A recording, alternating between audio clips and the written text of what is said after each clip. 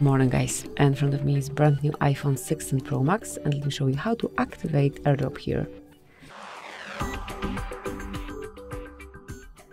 First of all, open the settings, then find and select General, go to AirDrop, and now you can either pick contacts only or everyone for 10 minutes, so just pick the option that you want to apply, that you want to use, and then you can either switch it off, or once you mark everyone for 10 minutes, AirDrop would be automatically deactivated after 10 minutes.